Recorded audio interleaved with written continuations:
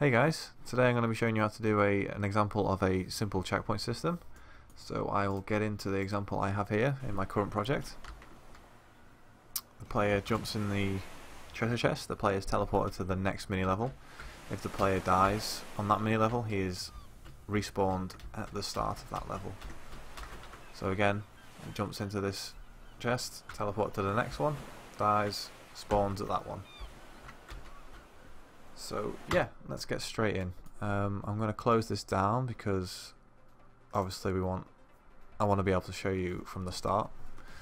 And I'll open my other one, which has no trigger boxes or no treasure chests. I won't be using treasure chests in this example. I'll just be showing you how to do it really. So we first want to set up the teleportation from level to level. So let's create some trigger boxes. So we type in box trigger, drag in a box trigger, and we can just name this something else. We'll call it TB Tele 1, so trigger box teleport 1, and then we can duplicate this, Alt and drag, move this over to the end of this mini level. Let me just make this screen a little bigger. That should do it there, and then drag, Alt and drag again.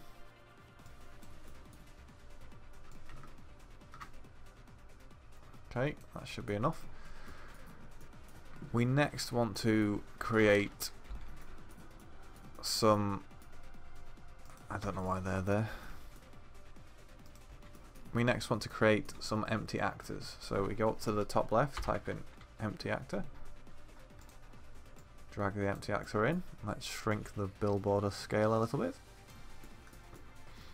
And we want to put one of these at the start of each level. And I'll explain why just in a second.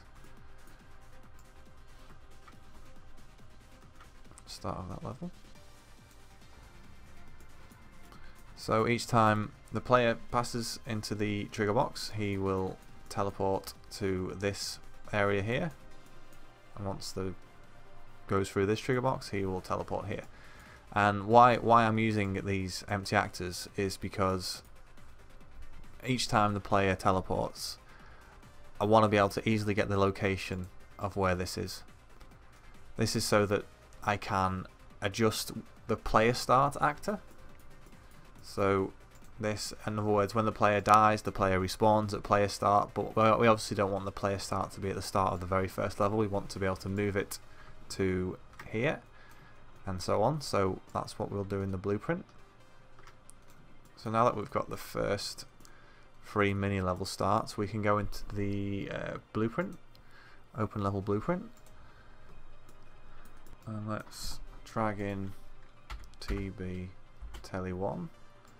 So this is, let's not drag that in, we don't want to do that, sorry. We want to highlight it and we want to right click, add event for TB Tele 1 collision, add on event begin overlap,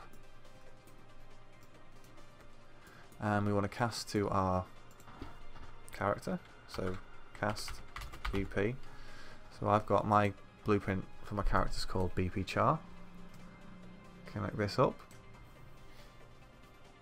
We then want the player to teleport, so drag off, type in teleport. And the target is obviously the character because that's who we want to move.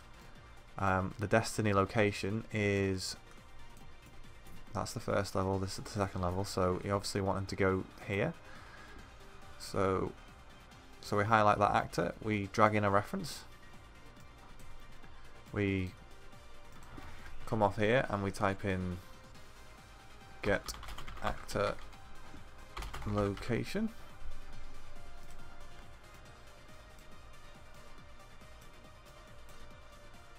There we go. And obviously we want to do that for the next ones too.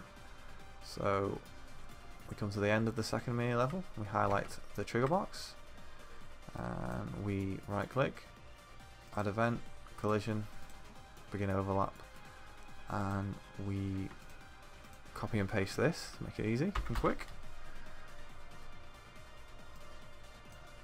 Connect these up. And obviously this time we don't want to use the same empty actor as we did last time, because we want to teleport to a new level, which is this one, which I didn't name unfortunately, but it's called Actor 2, and we want to drag that in.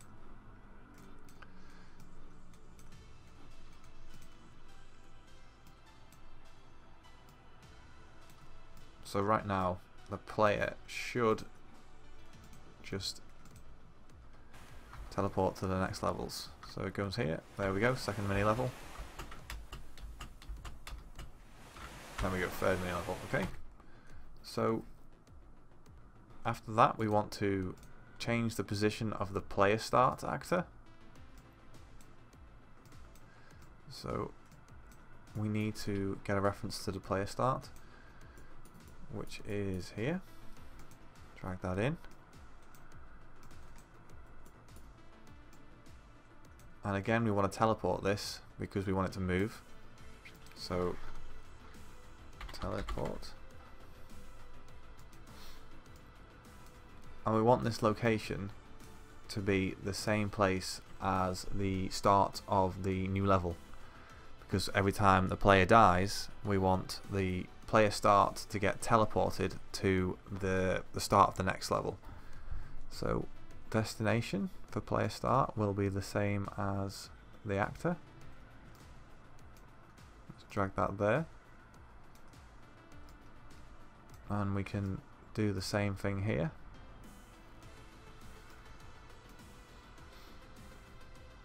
We can copy paste a teleport. Target is PlayerStart still. Destination location is this actor, because that's the empty actor that's at the start of the third mini level. So we compile.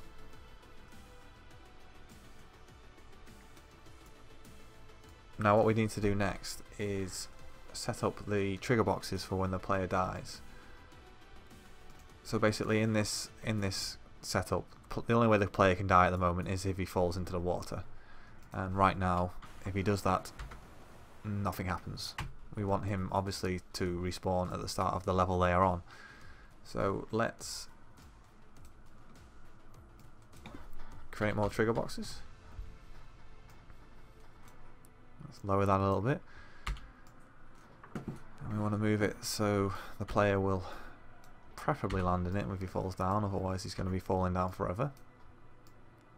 And let's just call this TB Def 1. What a pleasant name. And it's always hard to highlight it once you put it over something else. TB Def 1. Okay, and then we duplicate that by Alt and dragging.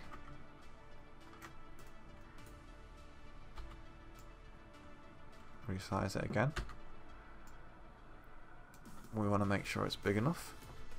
That's what she said. Now the final one, for now anyway, that should be fine. Okay, so we want to come back into our level blueprint, and again we're going to do similar things with these trigger boxes. So Def 1, highlight it, add event, collision, overlap, and we want to say if the player hits this trigger box, we want to respawn him in the appropriate place, which is the current level they should be on. So we want to respawn the player at wherever PlayerStart is. So teleport, just copy and paste, copy and paste these two, the teleport and the PlayerStart.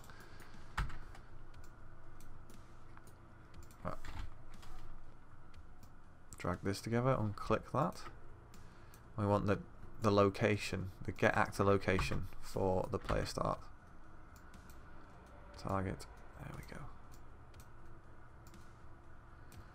And obviously we want the player to get teleported, so we can drag target to as BP char. So if we play this and the player falls off the first level, he should be respawned. Yeah, there we go. If he falls off now, nothing will happen because we haven't done that yet. So let's just copy and paste this whole one. We want to change the def trigger box to tbdef2.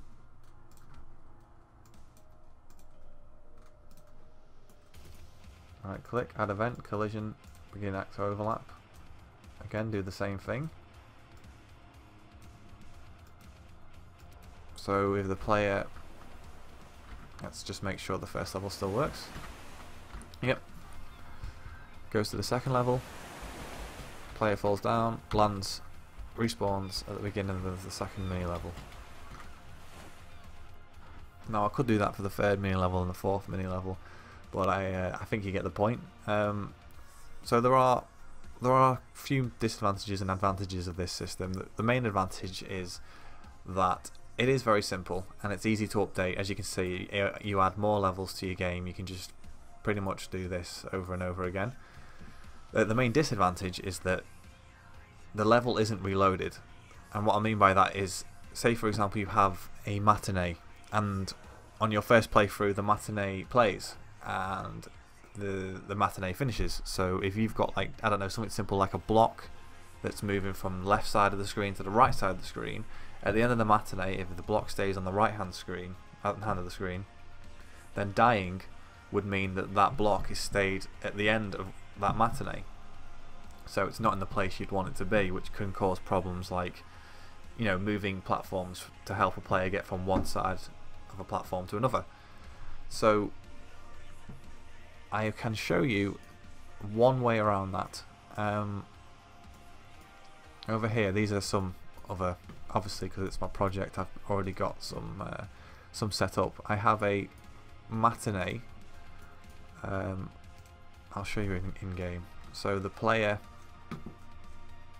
gets to this level, it's like the fourth mini level, and once he starts moving, this matinee plays, and he's got to avoid the spikes by not letting go of the sprint button, and I'm rubbish, clearly. I'll try that again. The player's got to get to the end of the level without letting go of sprint, because otherwise he's going to die. But what happened if he died and I did not think about the matinee? Then obviously if I died, the spikes wouldn't be at the start of the level, and it would screw us up. So, but if I start again, I can show you in the blueprint how to fix that with a matinee. So all you'd have to do is, each time the player has died, restart the matinee, pretty much. So here I've got stop, and then I've dragged off the actual matinee actor, and you set the position to 0, and yeah, jump ticked. Now when I originally did this, I had a problem of making the PlayerStart movable.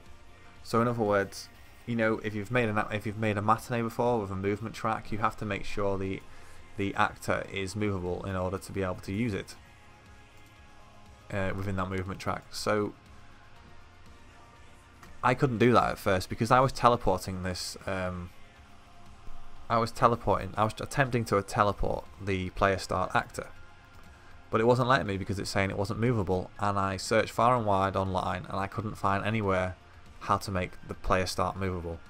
So the cheeky way I got round it is I went to add matinee and I made a new empty group, blah blah, it doesn't matter what it's called. I added a movement track, and then I highlighted the PlayerStart, and I